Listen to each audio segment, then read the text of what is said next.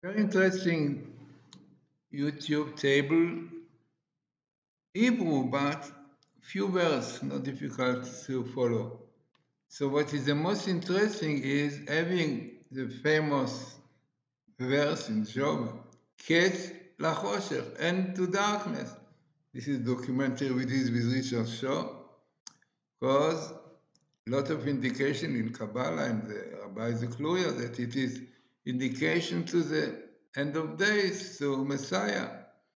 So what is interesting in this finding that you have end to darkness with this year, Bet Tafshin Pei Bet, in 5782. This sabbatical year starts with wars, and in the end of it, hoping will Messiah. Now, what we need for it, Emunah, faith in God, the Torah, and the laws that we should keep, the Torah for Jews and the 5 laws of Noach for Gentiles.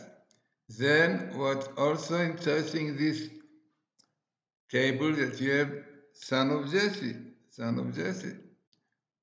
And you have also salvation, Shua here. And in fact, in the bottom of this table, you have, in the continuation, you have amazing phenomena. When you have the Hebrew word Teshuvah, repentance, returning, parallel to the end of darkness, and having Messiah also goes together with repentance. And also we have Geulah, the redemption that we are waiting for. So altogether, very significant table. We have also the year that we started, the process of Messiah started. It was really 2021, it was Tafshin Pe'alef. This was the indication, Me'ashpot Yarim Evion, with Khatam Sofer says, long time ago.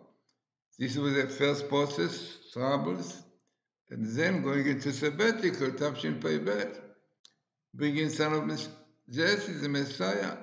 Very, very interesting and significant table for our days, hoping that the end to the darkness that we are in will be finished soon, and then we have Messiah, son of Jesse. But you have to remember, we have to keep the Torah, the 7 laws of Noach, and the faith in order that we'll have really Messiah coming, and HaGeulah, the redemption, will come soon in our time.